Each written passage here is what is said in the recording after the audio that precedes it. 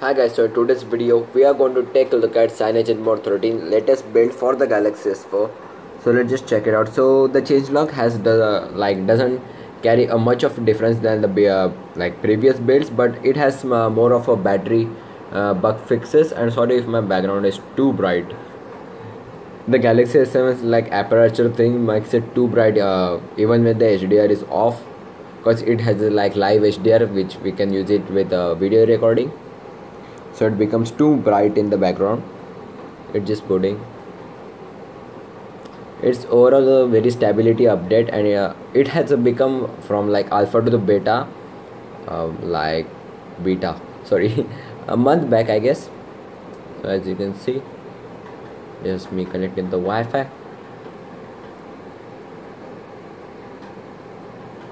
There you go, it must be connecting.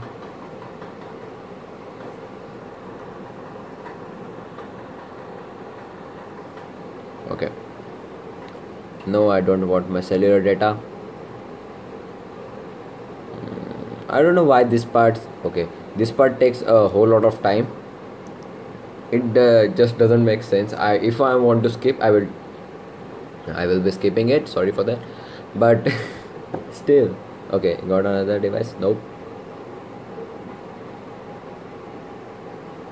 I don't know, it may be faster in the Nougat, because the Nougat is a very higher update since the material design has been announced with the Lollipop, because it has a new notification panel, a new set of UI and optimization in terms of battery, app openings, everything.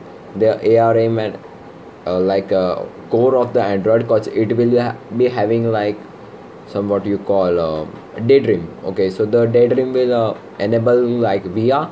And let me just tell you, this is a very 2013 device, which becomes almost 3-year-old device, and still I use VR on this, and it's just very awesome thing, because there are some exposed modules which are for smoothing of the gyroscope filter, and the experience is much better than my S7 Edge, which I am recording right now. Card just becomes very bright. Okay,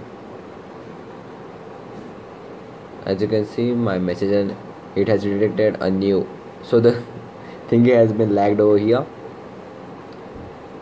Okay, let's just move on. Okay, so new browser, I guess Cyanogenmod browser, because no, still same, it's not green in color and much faster right now. I didn't know they have a new browser. Okay, so this is the option thing, desktop side. Oh, it's a very feature packed actually, pretty cool stuff. Sorry for the focusing issues. My lighting is very awkward, and the app opening times pretty mediocre, not very much. If you start using this ROM, it will be much slower, and it just did something pretty awkward. As you know, it's still in beta, and everything just went off. What the hell. Let's just take a move on. Settings, about phone, which security patch do we have? July 5. So we are not this is the Exynos, it will be not with the quad router vulnerability. It's 1 AM in the morning, and I can't record right now. Still like that. Marshmallow, nothing much to check out. Let's check out the camera. I don't know what's happening. Let's just reboot it once. Pretty awkward.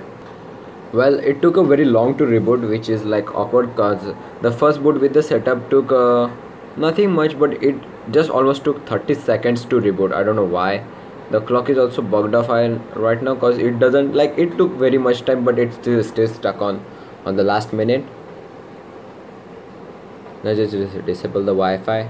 Overall the UI is smooth, because I've used very laggy devices with stock Android, so this experience is actually very smoother to me. Nothing much, just stability, but as you can see, you can't use it for a daily use. Everything just went bugged off before I booted. Oh, too many apps in that package.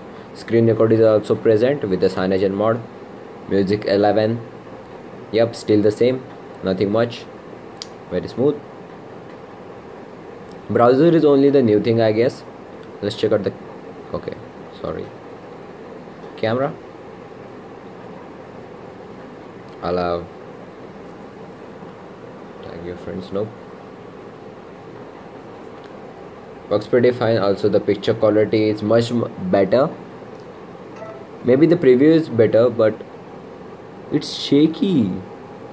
Wow, it may not seem in the camera, but it's very shaky. You can see the whole blower over there. It's very shaky, I don't know why. Maybe I'm just used to the OIS in my new phone.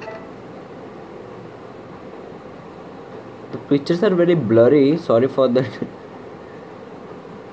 As you can see, the stock camera has a very nice effect, but this is just crap on the 13 megapixel set. It looks nice in the preview, but it's just crap when you took a photo. Let's check out the front camera. And there is my awkward setup.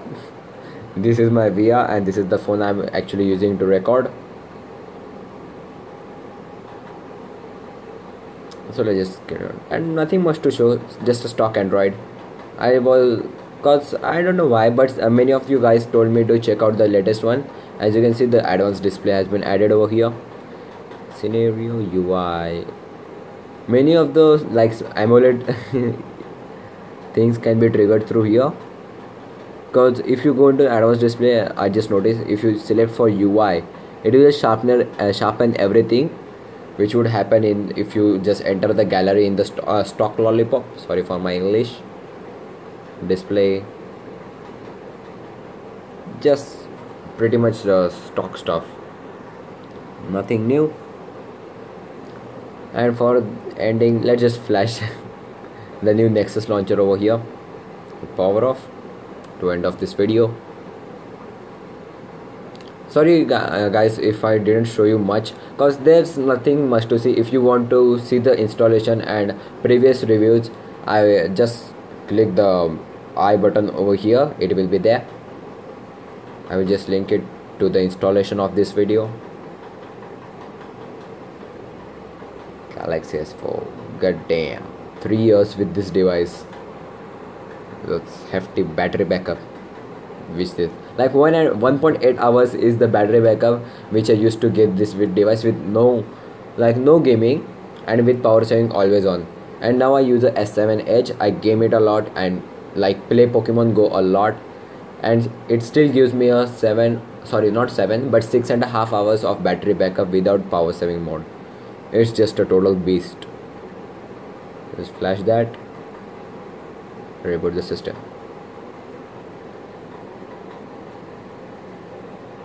So the device has been booted up, and let's just check out our new launcher from the Android N, which has been leaked from the new, I just forgot the name of the new project the Google has with the Nexus lineup. Let's just select our new Nexus Launcher, and there we go. I don't know where these apps are. If you want to check out a pure video of this launcher, I will also leave a link in the top right. Where is my hand? Okay, top right corner over here. I'm just used to my old camera, but it's very smooth actually, no lag at all. If you have a very hefty device, it wouldn't lag, but if you have something a Snapdragon 410, it would lag actually. Nothing to tell lie about, but it's just very fast and smooth on this device. Let's just apply some random wallpaper, because it comes with a very nice wallpaper setup. On device wallpapers, no wallpaper, live wallpaper on device. Okay, so we get only the stock wallpapers, I guess, but new wallpaper picker. I don't know what's wrong with my tongue. There we go. So guys, thanks for watching. This was my review for the Cyanogenmod 13 latest build on the Galaxy S4 i9500. And sorry if this video was not very awesome, cause I don't know what to review in this. It's just very old to me, and sorry for that. But if you want to know the installation for this, I will leave a link in the description. So guys, thanks for watching. Peace. and don't forget to subscribe.